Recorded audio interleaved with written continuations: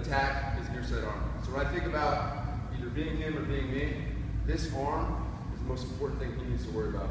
Right? If he loses control of this arm and lets this go up, he's basically giving me the arm to attack. Right?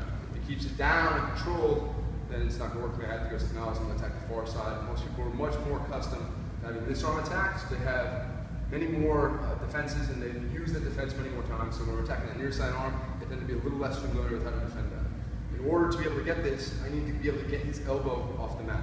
So there's nice ways to do that, and there's mean ways to do that.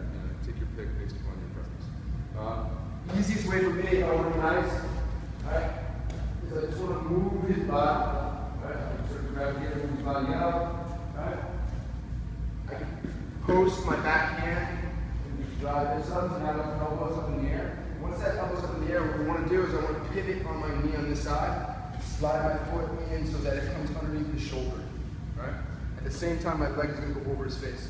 When my leg goes over his face, I want to make sure it comes in this way. I don't want it straight. If it's straight, it can't be heavy. I want it this way. And I want my elbow tight to his shoulder. So it looks like this. Here, right? Play around a little bit. And get that up. As soon as I feel that elbow come up, that's what I'm going to make this happen. Now, as soon as I land, I'm not waiting. So right now, even though I put my leg in a position, there's not a lot of weight here. So immediately upon landing, I'm going to fall and then go back to this side. What happens is, as I do that, look, the weight of my leg goes right into his face, and it allows me to trap his arm, and once I can bring the other leg over and come back for the finish. Now, the issue with this is, with the guy with a really good hitchhiker, as I fall, it almost, I'm helping him hitchhike a little bit, right? There's two ways that we can try and counteract that. So one, if I can get his elbow up without pushing his face over, so it's almost, if I can get his face this way and the elbow up, I can prevent the hitchhiker, and then I'll show you that one, I'll show you one on the trick. So it's basically, if I'm here, I'm playing a little bit, I get him up, and I push his face down.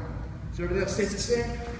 But now look, if he goes to try and hitchhiker now, because his face is facing me instead of facing away, it's going to be extremely difficult for him to do so. If I can get that finish.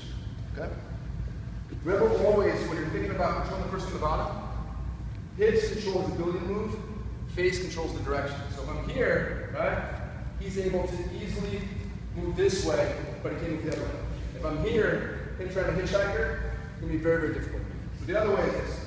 You do everything the same thing as the first time. So here I get up, right, I can pressure here, I can over, and then as he starts to go, I bring this over and bring the arm back this way.